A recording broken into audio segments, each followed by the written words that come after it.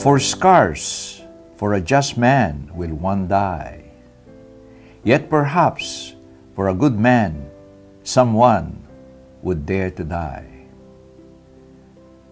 But God commendeth his charity towards us, because when as yet we were sinners, according to the time, Christ died for us. Much more therefore, being now justified by his blood, shall we be saved from wrath through him. For if, when we were enemies, we were reconciled to God by the death of his Son, much more, being reconciled, shall we be saved by his life. Romans chapter 5, verse 7 to 10.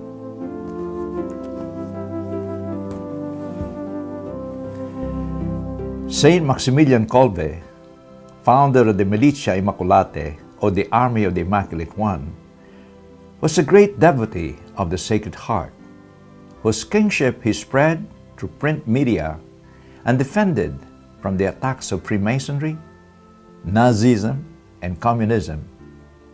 Saint Maximilian Kolbe was the great hero of the infamous Auschwitz prison camp.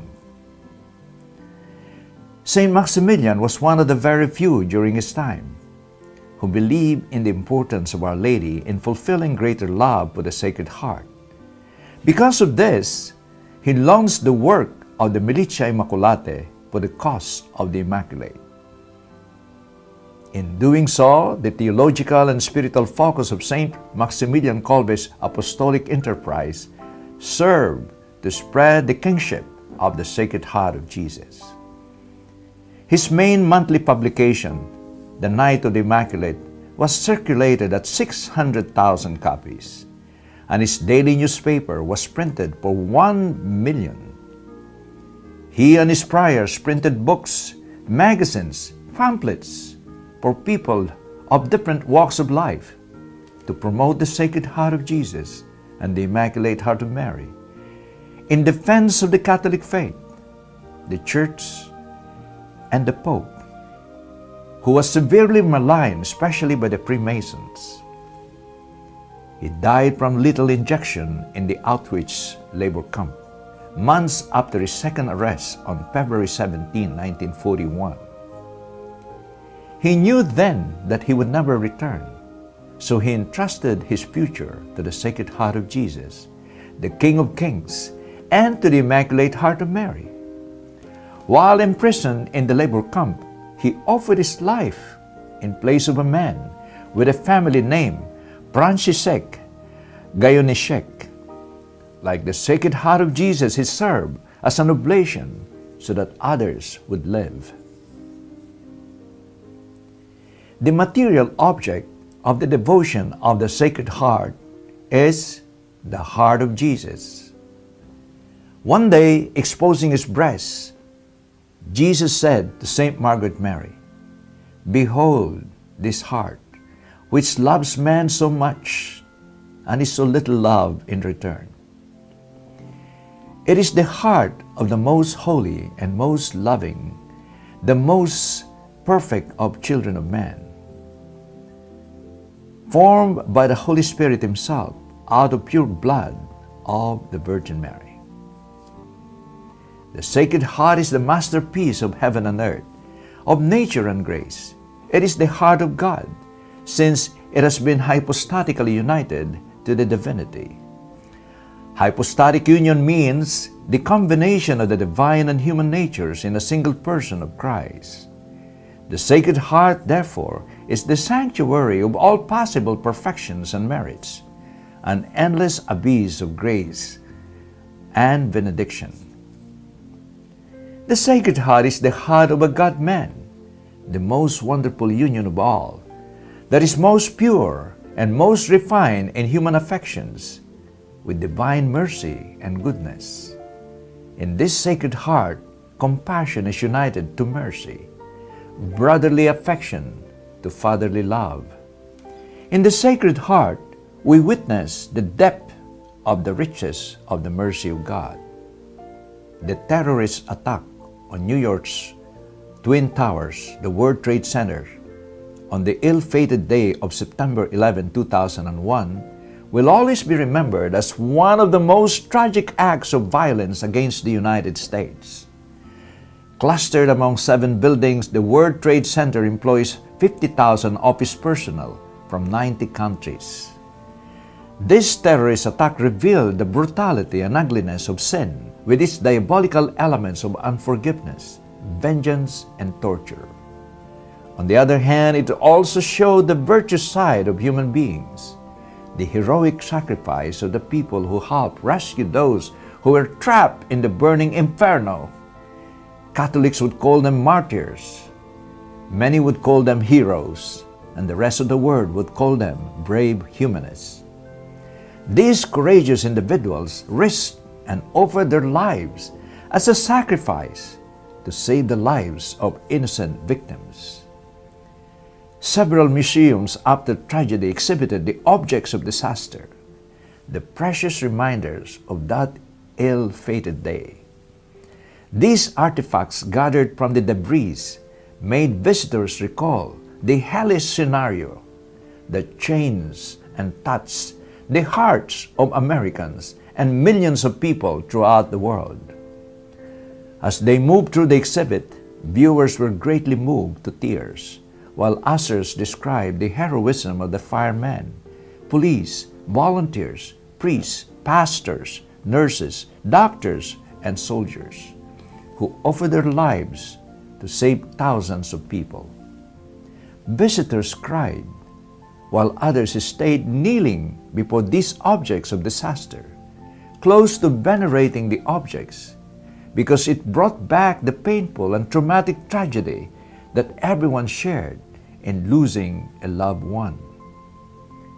The director of the New York Historical Society was recorded to have said, "From the start, curators realized that the objects of disasters we collected were special and powerful. These very humble objects constructed of humble materials became priceless. People's hands were shaking as they gave them to us. They were conduits to the event, allowing people to personalize the experience." Another official of the same New York Historical Society agreed when he said, "These objects had been touched by history. They have the power to speak to people because the artifacts witness the events and its aftermath." Again we say, the material object of the devotion to the Sacred Heart of Jesus is the heart of Jesus Christ. Not only do we respect the Sacred Heart, we also adore it because we remember in the material object of His Sacred Heart what Jesus did to save us. Jesus endured all the persecutions, tortures, and again the crucifixion that should be ours. He took our place. That's why He died. Jesus also braved the violent beatings of the Roman soldiers, including the whole nation who turned against Him, to save all of us while we were still His enemies. Saint Mary Magdalene, Saint Paul, Saint Peter, and Saint Longinus were all enemies of Jesus before their conversion. They serve as examples of those whom Jesus died for. In order to prove His love for sinners, we only need to remind ourselves of what Jesus did during the Last Supper, in the Garden of Gethsemane, on Mount Calvary, at His resurrection, and what He intends to do for us in the future. In Jewish Christian anthropology, St. John Paul II said that the heart is not just the human organ. In symbolic theology, the Sacred Heart of Jesus represents 3 things. First, the totality of God's love. Second, the totality of the person of Christ, the Redeemer. And lastly, the totality of His interiority, which says how Jesus feels, thinks, and wills. Firstly, the totality of God's love is described in John 15:13. "No greater love a man has than to give up his life for his friend." In another passage, we turn to St. Paul's letter to the Romans, chapter 5, verse 8. To convey God's love. While we were still sinners, He already died for us. Because of the disobedience of Adam and Eve, our first parents, the whole humanity must die. Heaven, the place made by God for His obedient servants, was closed. Due to the sin of disobedience manifested by self-will, mankind is headed for hell. God's love, which is not as man loves, is described in first letter of St. John, chapter 4, verse 11. He sent His only begotten Son, Jesus, to ransom us from sin, hell, and death.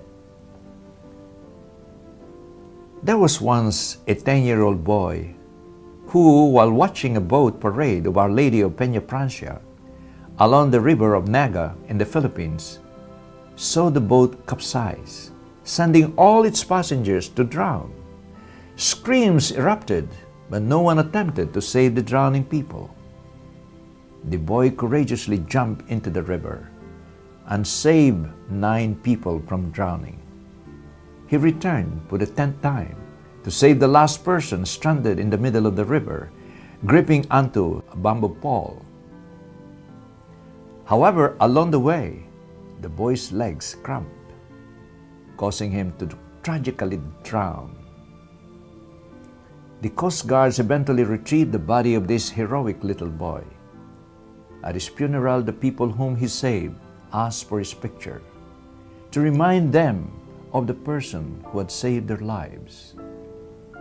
The survivors venerated his picture, reminding them that had it not been for this boy's heroic sacrifice, they would be dead.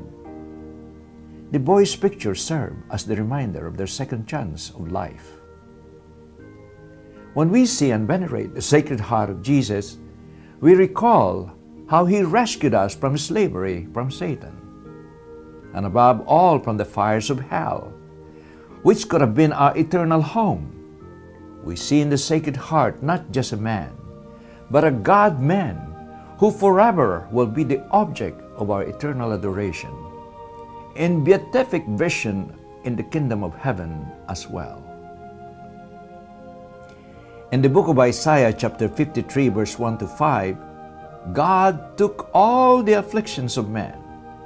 When Jesus died on the cross, He earned all the merits we needed to be saved from hell, sin, and Satan.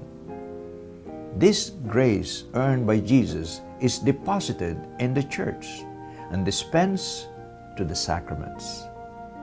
To the sacrament of baptism, we become once again adopted sons of God and heirs of heaven.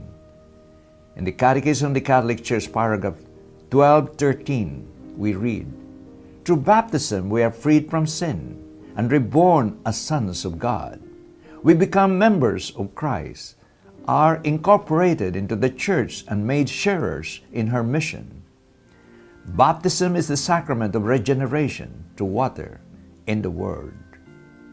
Secondly, the Sacred Heart represents the totality of the person of Christ, the Redeemer.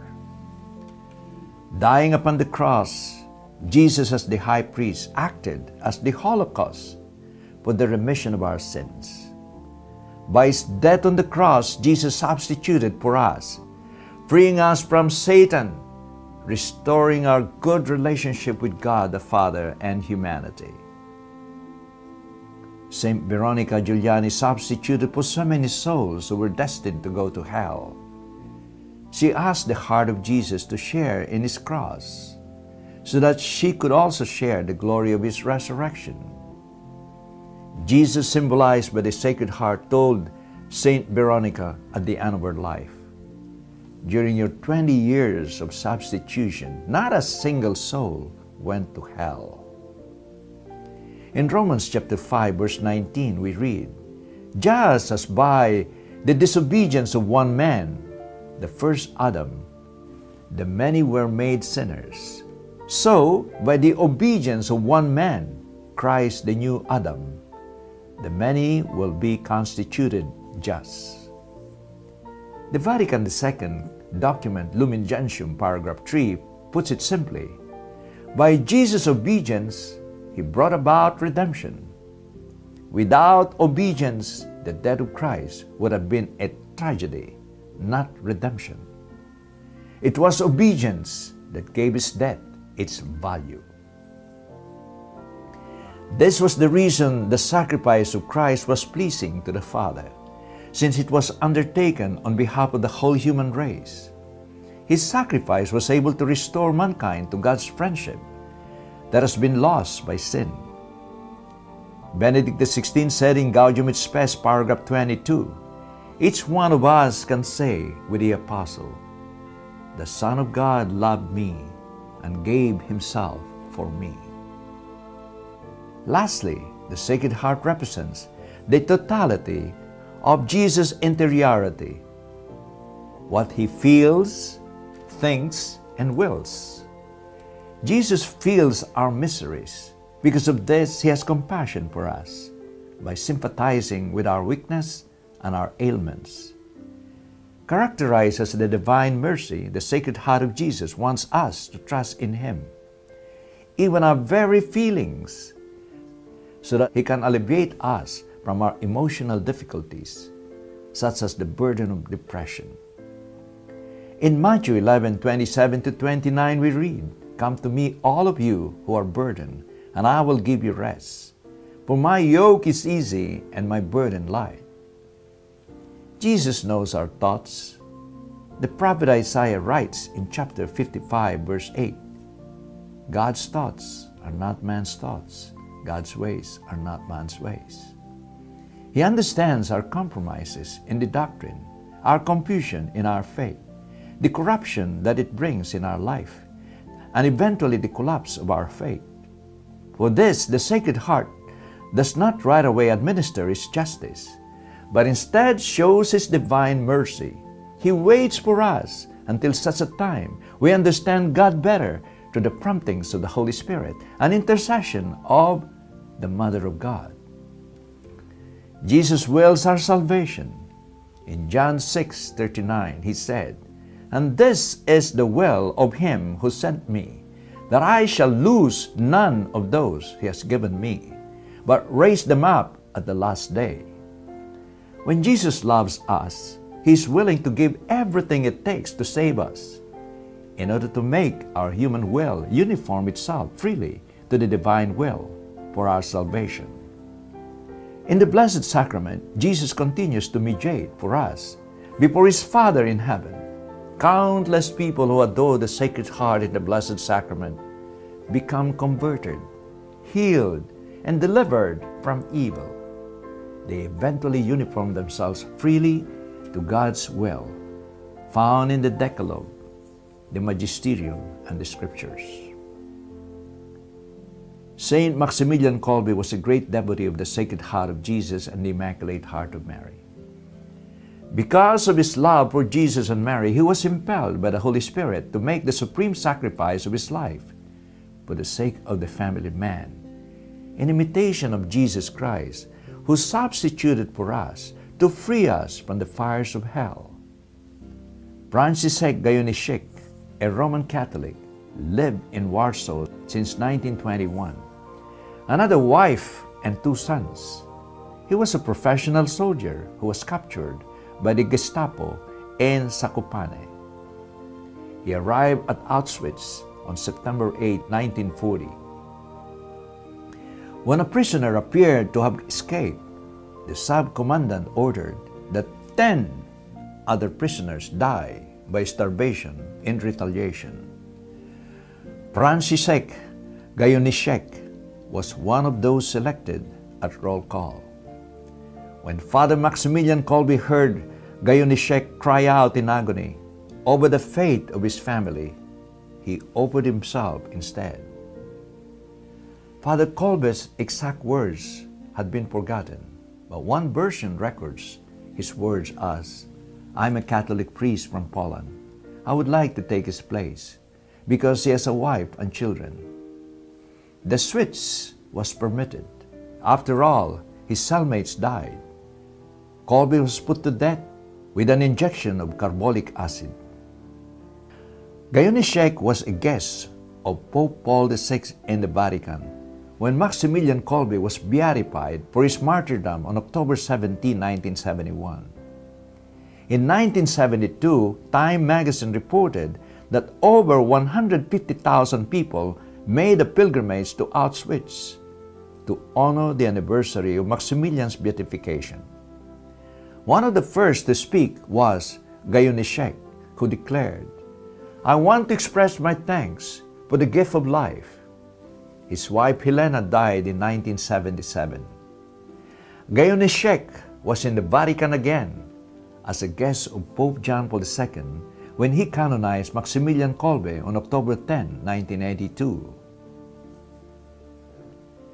No one devoted to the Sacred Heart with its consuming fire of love will remain cold and lukewarm. In the long run, he too will be inflamed to love God and neighbor, culminating in the supreme act of love, fulfilling the Scriptures.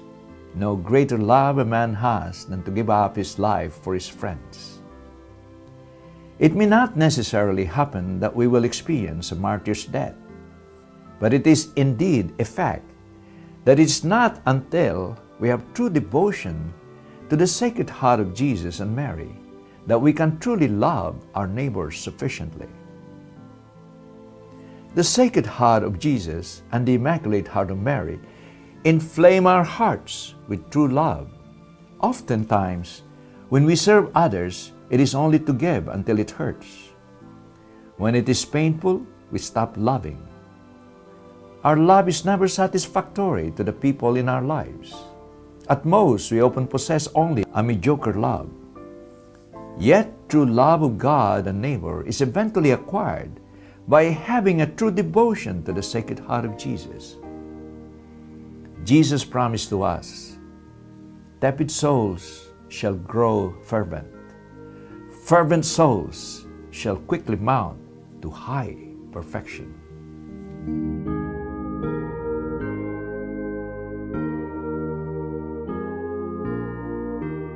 What I want people to understand about the First Friday, First Saturday Vigil of the Two Hearts is how powerful and tangible, it's palpable. We go to a lot of devotions, but this is more than a devotion. We know it's a lifestyle, the communion of reparation, and it's care, confession, adoration, rosary, Eucharist. But when you're at the vigil, every prayer of the Church, of the Universal Church for the last 2,000 years comes together. Comes together in one big, beautiful offering to the Lord and to Mother Mary. Absolutely amazing and awesome. For example, we have 4 rosaries. We have the brown scapular. We have 2 masses. We have every prayer that the Catholic Church has. It is amazing. Divine Mercy Chaplet. It goes on and on. I kind of equate it to like the ocean, where you have the tide, it keeps hitting the ocean, the beach, and it never stops. And that's what our prayers are like. They just keep pounding the beach and pounding the beach as we offer this up to the Lord through Mother Mary for the salvation of souls. I've never seen anything like it. My personal experience the first time I went to a vigil was so overwhelming and powerful. I wrote up a reflection simply because it was astounding at how tangible and palpable the prayer is. And I want to encourage everyone to go, to try it. Go to a vigil. I hear people say, "Oh, it's so long."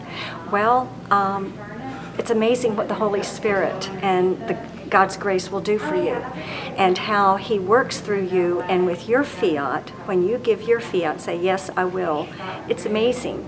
He keeps you going. He sustains you. And yeah, prayer can be hard. Yeah. Prayer is hard many times, but the graces and the blessings that flow through are absolutely amazing. And you'll find yourself, you won't be sleepy. You think you will be, you might be a little tired. We all are. Life is tired. But truly, God's mercy and grace will push you through. And It's beautiful, but it's also critical and imperative in these times. We need the two hearts. We need people to understand why we need the two hearts. And this vigil is a great way to bring this knowledge and understanding and discernment to people and bring it here in their heads and here in their hearts. Amen.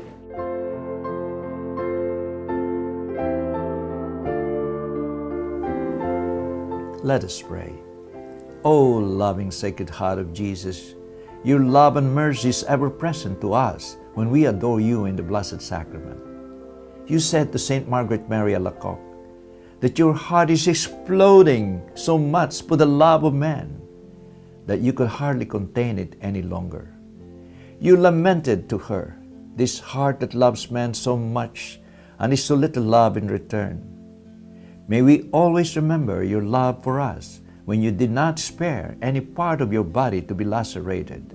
You did not spare a single drop of your blood in order to save us from satanic influence, which causes us sickness, infestation, and loss of faith. We entrust ourselves totally to you, including our family and our community.